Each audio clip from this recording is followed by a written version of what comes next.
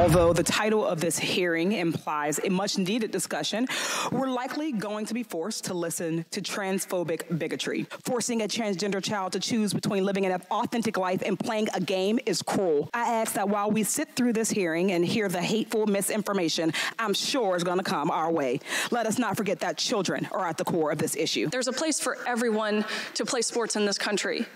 But unsafe, unfair, and discriminatory practices towards women must stop. Inclusion cannot be prioritized over safety and fairness. And Ranking Member Lee, if my testimony makes me transphobic, then I believe your opening monologue makes you a misogynist.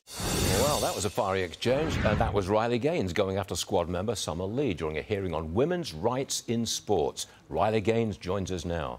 Riley, you called out the Illinois State Women's Cycling Championship because 2 transgender women took first and second place. What can you do about that?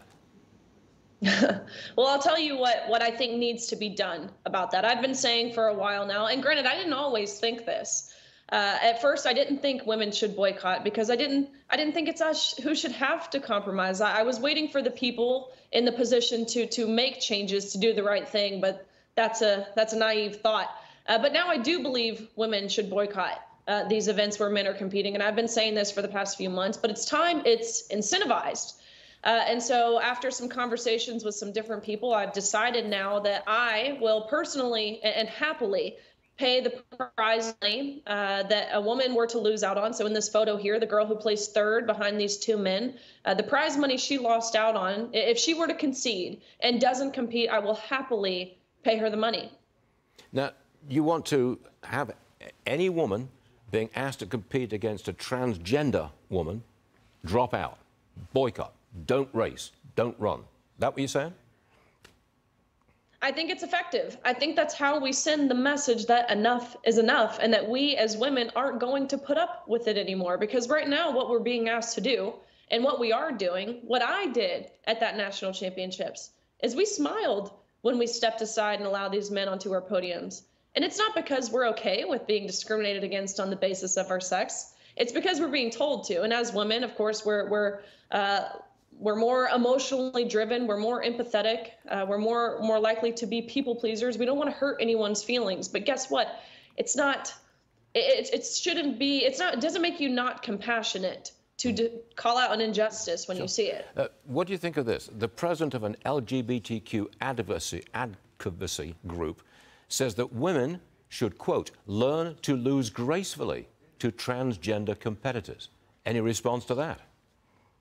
Well, it's funny because it's the president of the National Women's Law Center who said that. So it's not even technically an LGBTQ advocacy center. It's a women's center who said that. Yeah. And let it be known that this women's center has not released a statement yet condemning any of the violence going on against the women in the Middle East, but that's besides the point. Yep.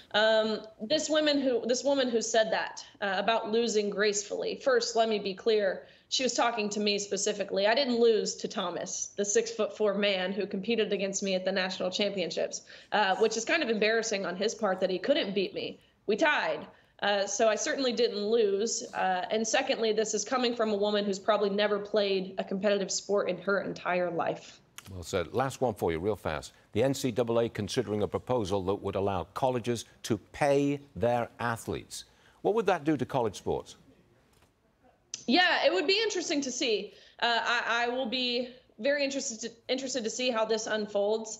I believe, someone who typically aligns conservative, I believe this ultimately would hurt college sports, especially the sports of football and basketball. I think when we're giving these athletes, young people, I'm talking 18, 19, 20 years old, when we're giving them millions and millions of dollars in sponsorships and endorsements, I believe it makes the game less competitive. And I think it's just irresponsible to give that much money to a young person without the proper financial training. I do believe, coaches and other people benefiting off these athletes. I do believe there's a process that should be in place, but I think basketball and football will ultimately be harmed by this. Okay, we hear you. Riley Gaines, great to have you on the show. Come back soon, okay? See you again. Thank you.